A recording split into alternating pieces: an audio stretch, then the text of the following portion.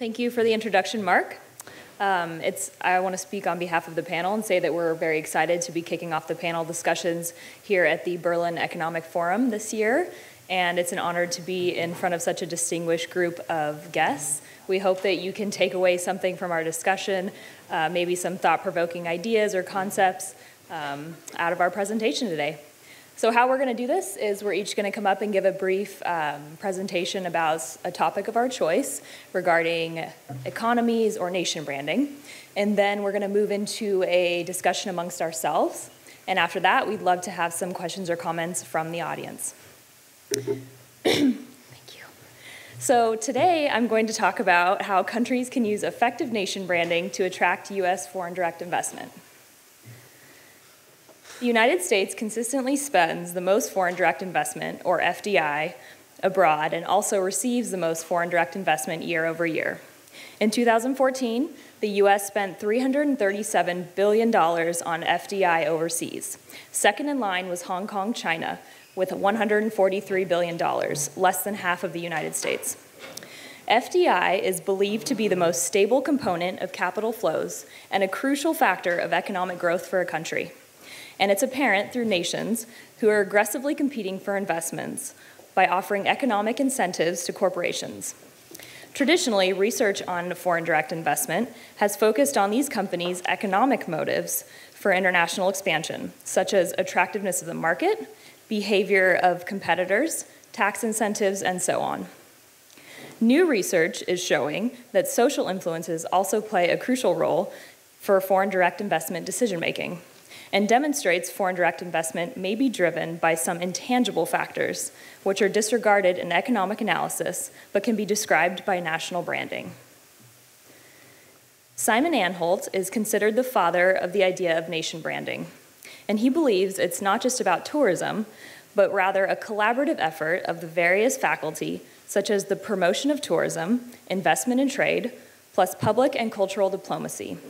For this reason, Anholt also likes to use the term competitive identity, because managing the brand name of a country involves the reputation of the nation, and it involves the national identity, policies, and economics of competitiveness.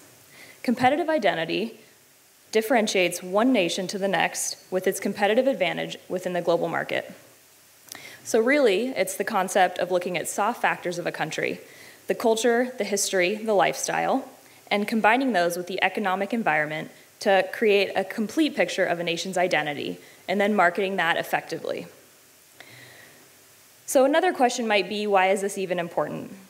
Well, we live in a constantly changing global world, and if a nation is not actively working to create a brand for itself, it's going to be subjective to whatever stereotypes, if any, already exist about it. Ireland is a prime example of effective nation branding to increase foreign direct investment from the United States, which can be seen from investment over the past decade.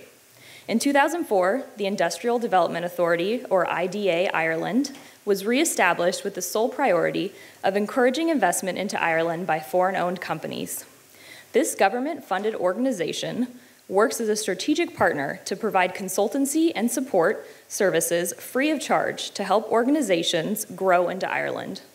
In 2014, Ireland welcomed Airbnb, Amazon, PayPal, LinkedIn, SurveyMonkey, Johnson & Johnson, and various other US-based companies into their country, all with the assistance of IDA Ireland. They took in over $58 billion in US FDI, the most of any country that year. With IDA Ireland's 27 offices worldwide, they have established a presence which is easily accessible and able to network with international business groups. IDA Ireland has played a crucial role in the revitalization of the Irish economy, especially after their recession in 2007, which turned into a full economic depression in 2009. Unemployment rates were at their highest in years, leaving a pool of highly skilled workers without jobs.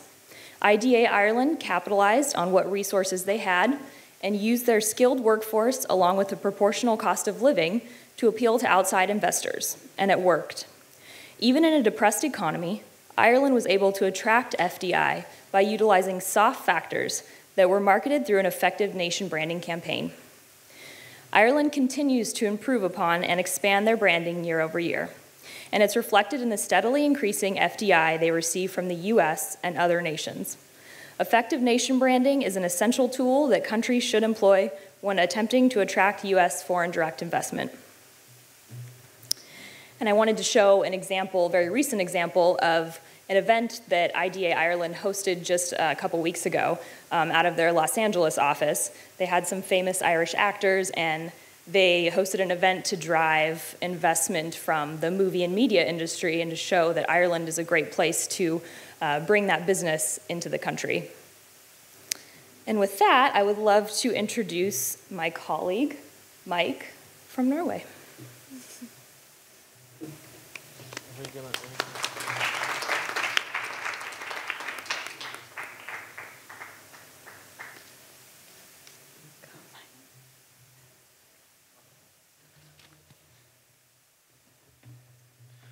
Okay.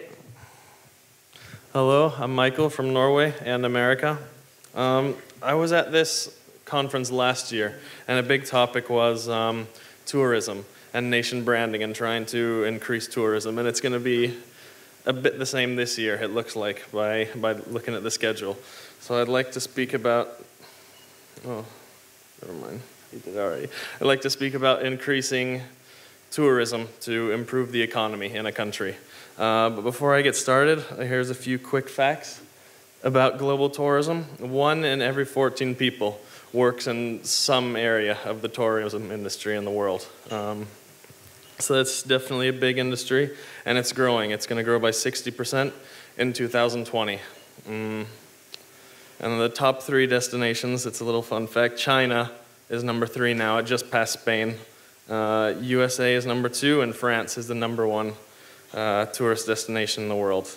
And if you take all the tourism spent in countries, it's 2.3 trillion people who go to a country and what they use in the country. But if you include everything that's included indirectly, travel and things like that, it's 7.6 trillion. So for most countries, it's definitely a $1 billion industry.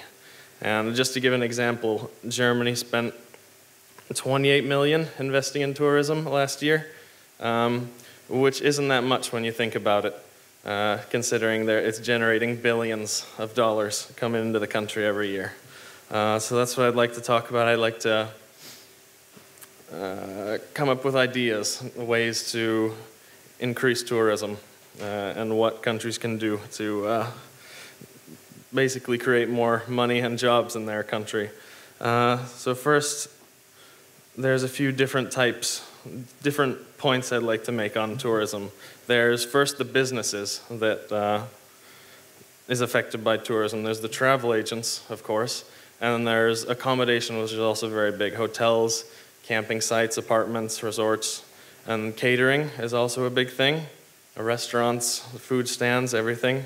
Transport, we all know trains, planes, cruises. But the biggest one is the attractions, the theme parks, the museum. That's where the most money is spent, and that's where the most jobs are created. So we know the businesses, but it's also important to look at the types of tourists.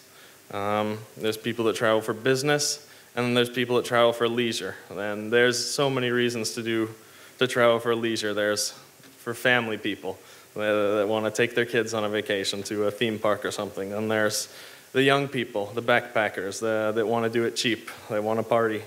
And there's people that want to relax and just sit on a beach and do nothing. And then there's religious tourism, and there's so many different types. And it's important to know what kind of tourists a country wants to attract, or what kind of, what are the reasons to visit a country. But there's a lot of problems that a lot of countries have too. Bad exchange rates, things being way too expensive. Being from Norway, I know how that is. No one wants to travel there. It's just way too expensive. And then the security is also a big issue. People don't want to travel to a place that's dangerous where they don't feel safe. And then also bad infrastructure, transport, accommodation, that's also a problem. And then also lack of publicity. There's some beautiful places in the world that people don't really know of. because it's not getting the right publicity. And that's what I'd like to focus on. I think, yeah, what the countries can do most to increase tourism is spread knowledge of their country. So I have a few ideas, things that countries can do to increase tourism and increase their economy. I'd like to talk about those and then ask my colleagues and members from the audience if they have any ideas, because it's going to be a big theme in this conference. The first thing, of course, a country could do would be to expand their Ministry of Tourism. They could set up big teams, and they could do a lot more, of course. And then they could spend more investing on infrastructure and security in a country. They could also do tax breaks for companies, businesses involved in tourism, hotels, transport, things like that. And then one interesting idea I had, that I came up with last year, is advertising campaigns through the media, and not just commercials and, you know, those travel TV shows. Nobody really watches those. They come on late night TV, and they're pretty boring, really. But I thought about movies. If governments could work with Hollywood, you know, if they would invest some money and maybe permit some Hollywood movie companies to film and produce movies in their country, then that would reach a much larger audience. And just by show of hands, how many people wanted to travel to New Zealand after they saw Lord of the Rings? Yeah. And there's lots of cases like that, just by seeing movies, because they have a much larger audience, and that's one idea I came up with. And yeah, I'd like to ask my colleagues maybe what they think, and the audience too, if there's any problems that you see with tourism in the country and other ways to increase it.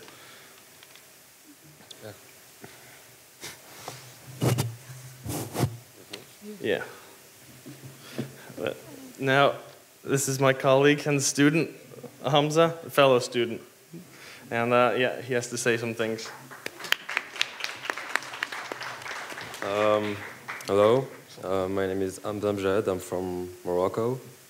So I'm gonna speak quickly about nation branding, creative economies in Morocco.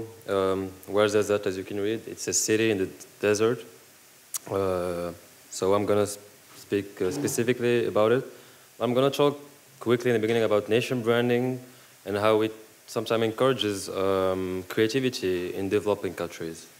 So nation branding is a phenomenon which highlights non-material aspects of a country as a consistent source of economic development.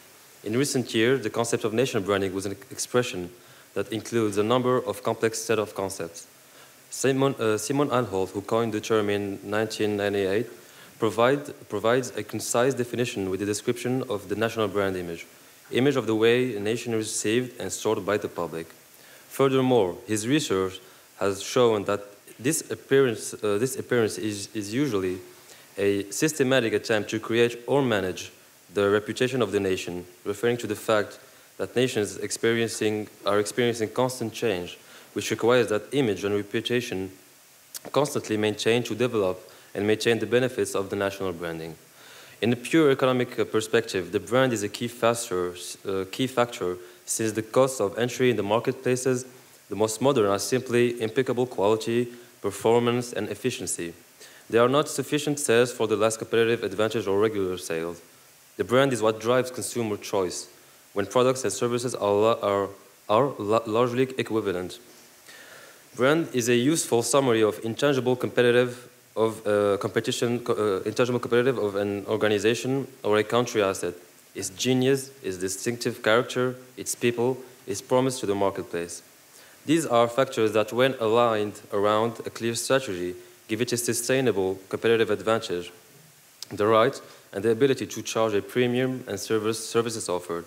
So the application of branding techniques to nations is a relatively new phenomenon, but one which is growing in frequency given the increasingly global competition that nations now face in both their domestic and external markets.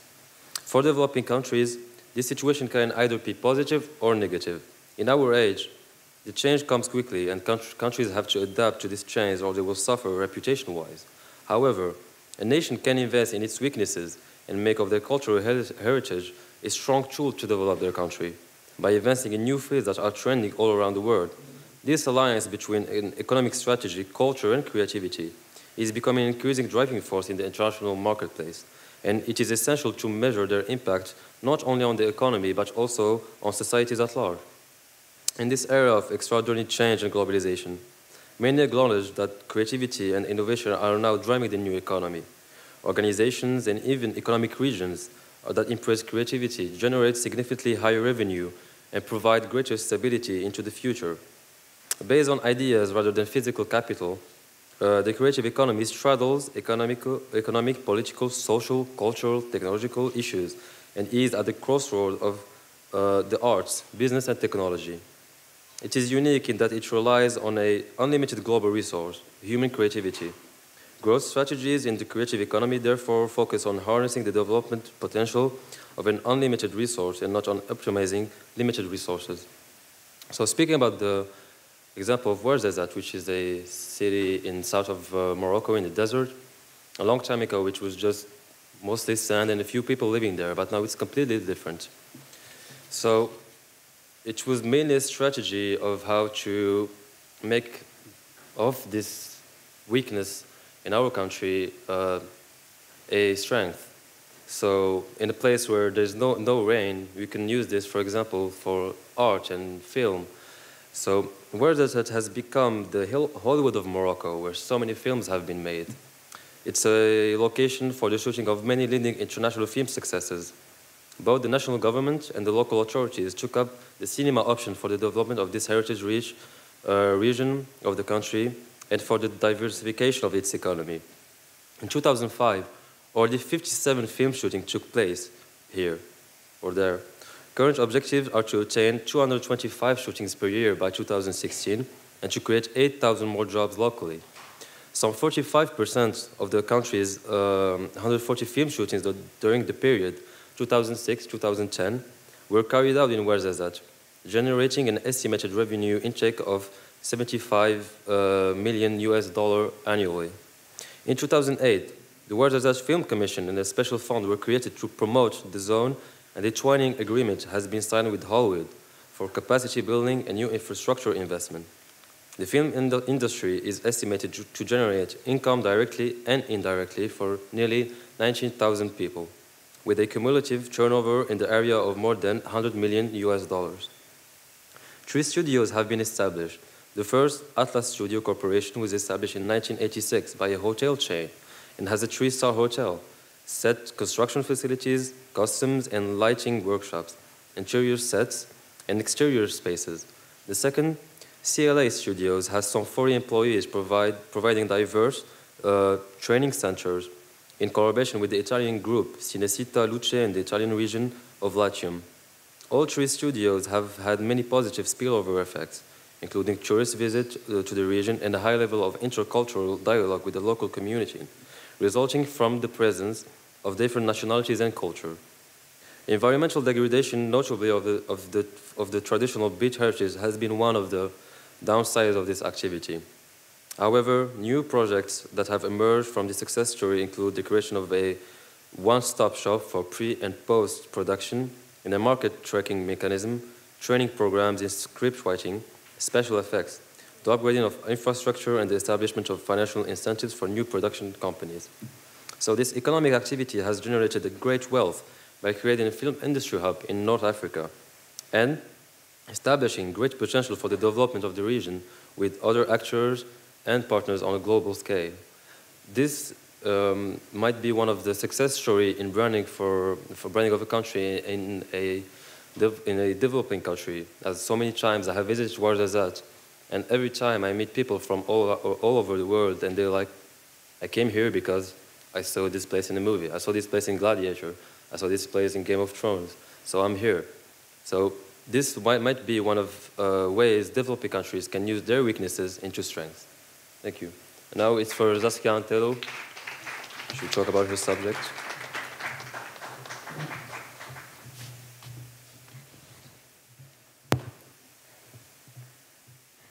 I would like to thank my colleagues for already introducing the importance of nation branding, tourism as a creative economy, and the importance of movies, because it's got to do with my topic as well, which is nation branding through online creative economy, including internet, online games, and movies. So, nation branding has already been mentioned, but it's a competitive advantage, and I think it should be used since we are in a globalized world. A country, especially weak countries, could get really sucked up into internationalization and globalization. So if they take advantage of their local distinctiveness, they could really increase their tourism, bringing their economy to a rise as well. The successful transfer of this image to its export is just as important as what they actually produce and sell. So the words speak for themselves. Creative economy. Here is where it mixes with nation branding, since nation branding needs to have a specific brand and recognition. Each country has its own way to approach nation branding. Some of them do it by being peaceful, some use chocolate, others use their beautiful landscapes. They all have something to offer. So if you exploit the local knowledge, like they do in Nepal or in India, you can really use the information to approach tourism and the international community. Creative economy was developed in 2001 by John Hawkins to describe the economic system where value is based on a novel imaginative, meaning what the experience actually brings to the person. If you travel, you don't only do it for business or for something. If you do it for tourism, it's because it brings you something more, something of more value, especially those teenagers who don't really have a family and they just travel. They do it because of the feelings that it gives. And people will pay a lot of money for that feeling or for seeing their favorite places, their favorite movies, from their favorite movies. So it's the characteristics of being personal, novel, and meaningful. Right now, the current issues in the creative economy, the ones that I would like to focus on, which are online, is aesthetics, branding, network, intellectual property, digital and online software, urban design, and work. Aesthetics, we can even see them from the website of a government. If you go into the visa application or something, they already have something that characterizes that country. They have their brand, the reason why people want to go. If you go to the UK website, you're going to see the typical London Bridge. And many people want to travel to UK just for that. And saying it creates the branding through networks. So social media should use the networks of the branding, especially protecting their intellectual property. One of the things that we've seen is, for example, with Harry Potter, how the authors say that if they wanted to make a movie, they all have to be British actors to increase. And really, those actors, even now, they are recognized worldwide.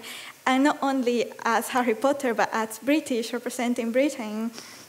Digital and online, it's a new world that we should go into because we've had the Industrial Revolution, the Electric Revolution, the Computer Revolution, where now everyone has a little computer in their pockets.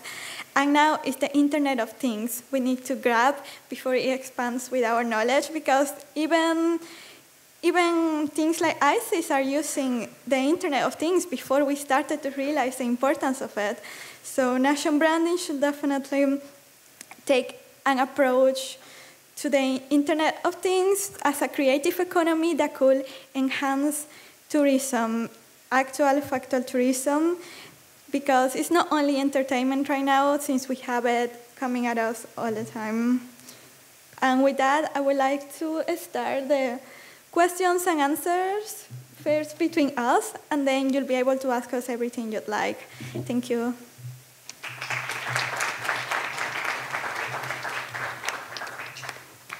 Thank you, Zaskia. So we're going to initiate our question and answer session amongst ourselves, and then we'd like to open it up to the audience as well. So I'd like to start, actually. Mike, how should the Ministry of Tourism be organized, in your opinion? Well, I would just increase it like crazy. I would spend more money. I would hire hundreds, maybe thousands of people. Of course, it would depend on the size of the country and how aggressively they want to attract tourists. But there's a lot they can do. They can do research. They can do polls. They can interview the tourists coming in, find out why it is that they're coming and what kind of tourists they want to attract. They can hire big marketing teams. They can hire business strategists. And yeah, I think they could spend more money and spend more resources because it's worth it. They spend a few million and they end up getting billions of revenue into the country. If you think of it like a business, it's an investment that's worth it. And I have a question for Hamza. What are the impacts in this field, in the cinema field, that Morocco managed to create on a global scale? Well, it's actually influenced so many aspects of Morocco. If you search for Ouarzazate, for example, or even that region, 30 years ago, 40 years ago, which was a totally different place.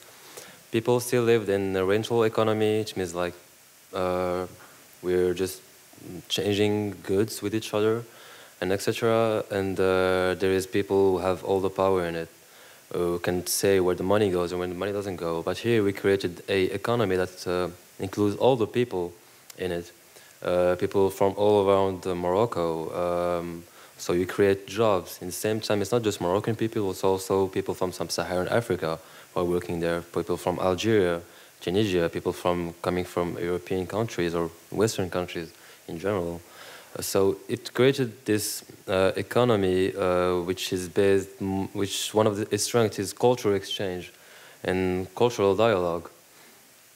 And the impacts of such a creative economy actually is very important, especially on a social and political scale, because here we can have examples of cultural diplomacy, or one of the aspects of cultural diplomacy where you can build a relationship with other people coming from all over the world.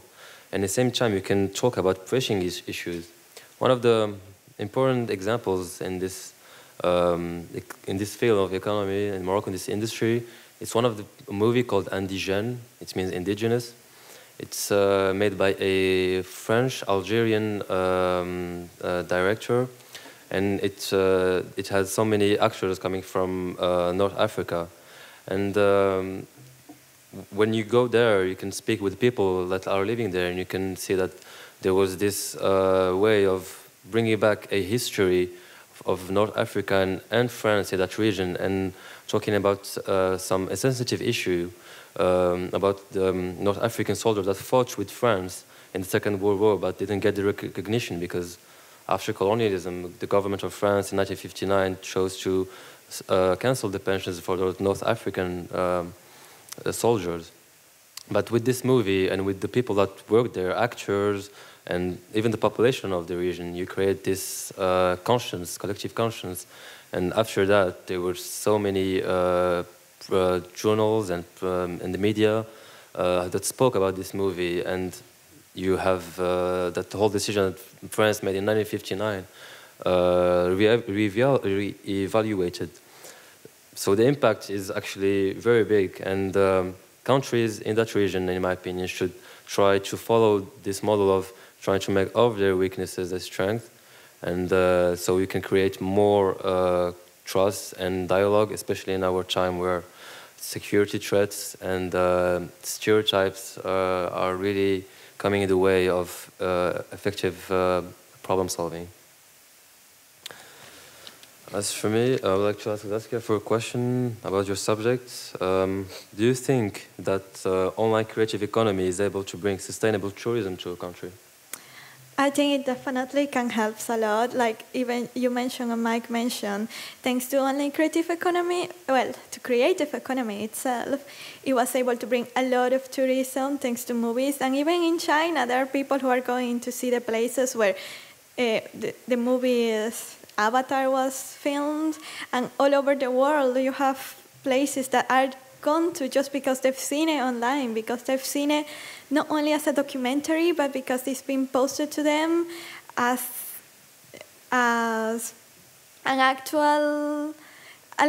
actually the movie or a game. For example, you have Japan that with their online games, their animation, it's amazing how it grew. The economy, it helped in questions of tourism. Most of tourists go because they've played a game. They even learn the language because of it.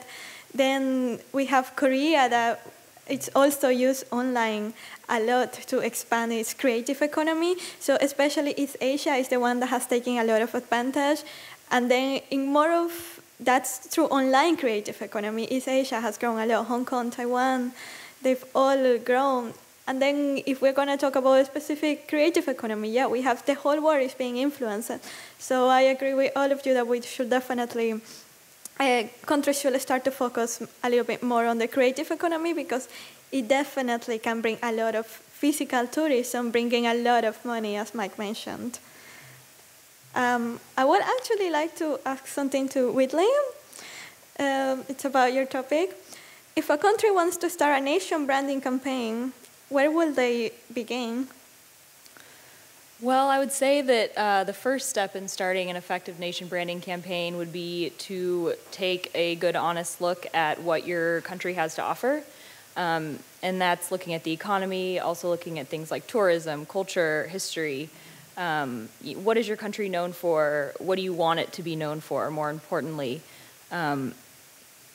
And also look at essential areas that maybe need more improvement. If you don't have basic infrastructure for supporting foreign investment, then that's something that you're going to need to work on before you can really go after those companies that are looking to become multinational companies. It's also not something that a government can do alone. This is definitely a public-private partnership. You need to look for partners in the community, and you really need to engage your citizens actively to be a part of this movement.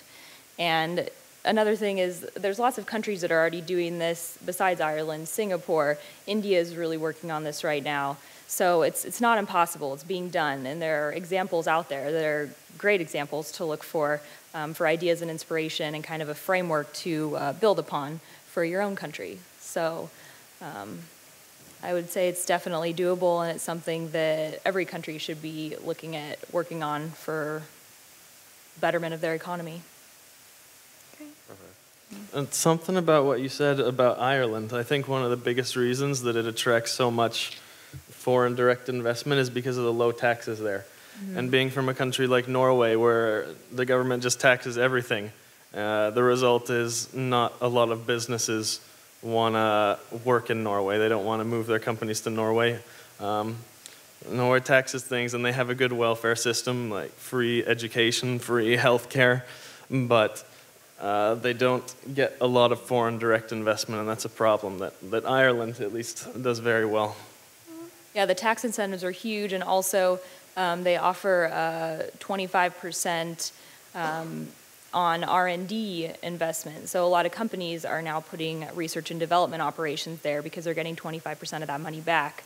And that's also expanding. Whichever businesses are moving there, they're not just putting a call center there. They're actually wanting to employ really skilled, highly employable people, and they're doing great things, making great scientific research, and they offer a lot of really great incentives that are definitely notable for other countries.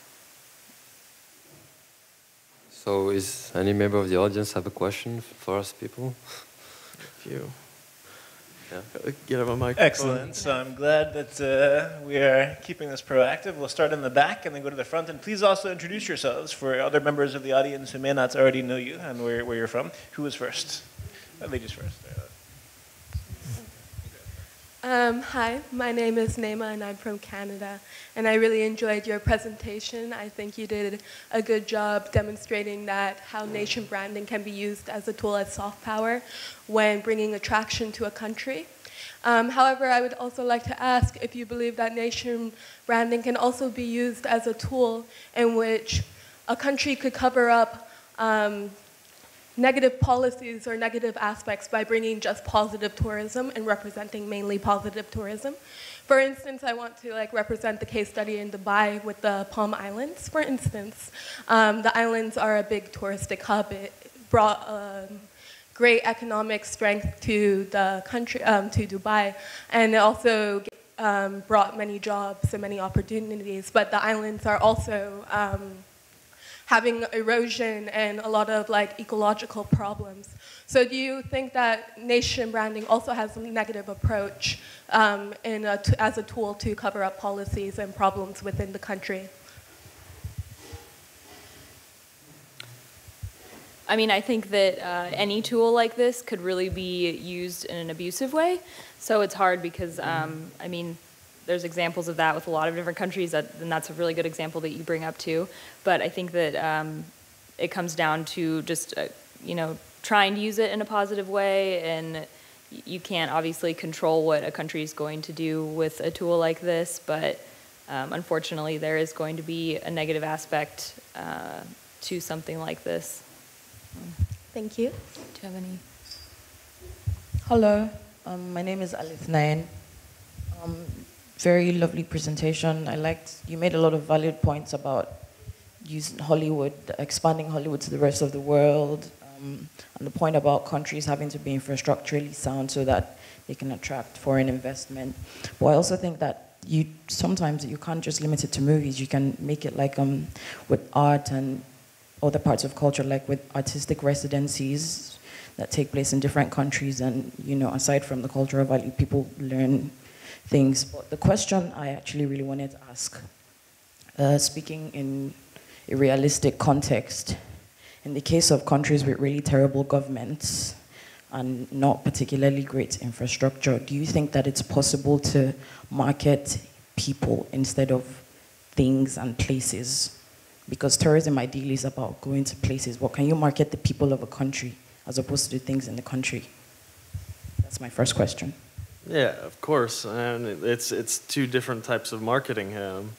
Marketing tourism would trying to be bringing people into the country, spending money. But you could market people music that would bring the country money without anyone even having to go there, buying CDs or movies or other things, art, stuff like that. Okay. The second question I have is with travel restrictions, because some countries don't have as much access. How do you think that would work out in the face of the current immigration crisis?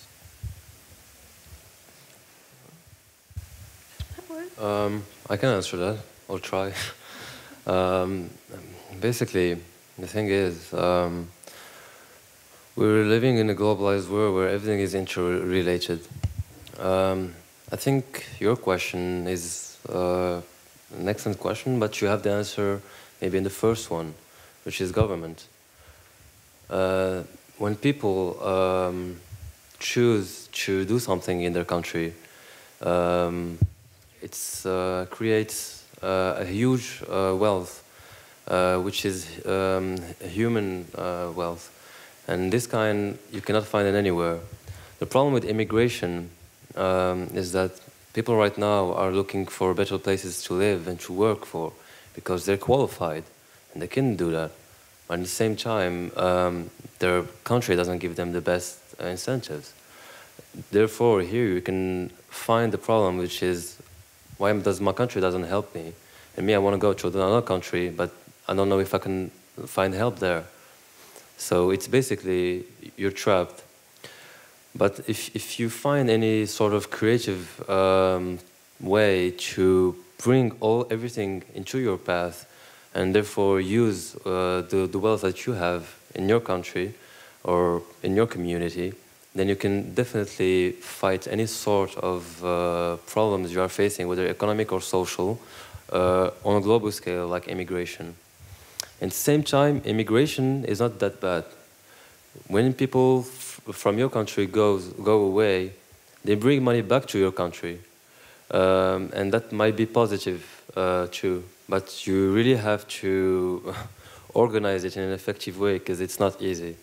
You have a failed government that cannot organize anything, so who will? Maybe it's you, the civil society, that can do that. Danke. Thank you for the nice presentation. One of the suggestions you bring to us about how to improve tourism, you said that we should expand the Ministry of Tourism. But based on the experience you have in Sub-Saharan Africa, if you expand the Ministry of Tourism, most of the money, instead of going to brand the country name or marketing tourism attraction, or improving tourism infrastructure and the tourism environment in general, goes to the people in the ministry. So it will maybe 70% of the budget in the Ministry of Tourism go to the people instead of going on the improvement of the tourism sector. So I don't think it's